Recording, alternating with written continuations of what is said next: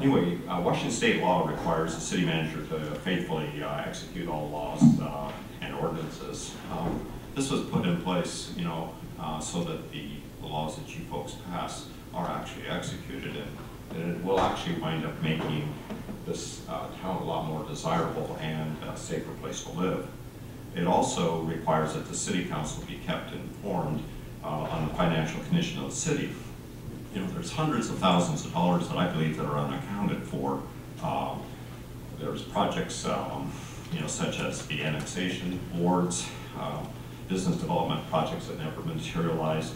All of these are not showing up on these quarterly status reports that you folks are receiving. I think that if they were there, that we would wind up having a little bit more insight into what is actually happening, and probably have a lot less of me up here.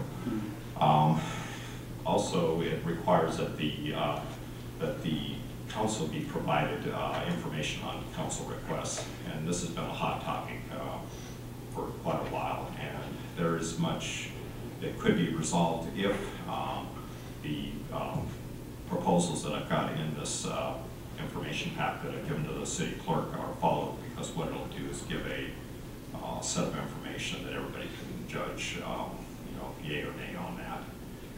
And also, I do believe it is time to look for a new city manager, and I propose that we wind up paying $2,000 a month more to get someone the caliber of a Mercer Island city manager.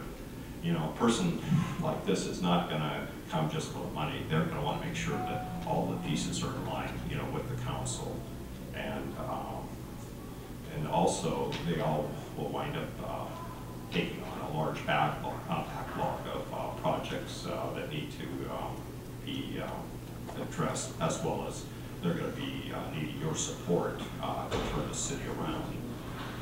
I've also, as I mentioned earlier, attached a much more in-depth copy with Monica.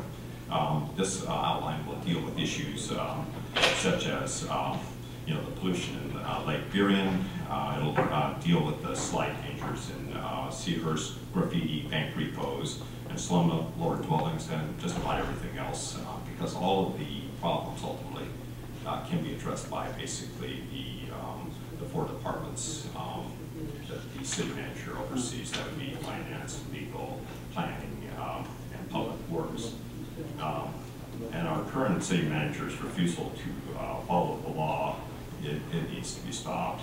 And if this cannot be done, then really there is going to have to be, I believe, a change of the council. And I appreciate your time.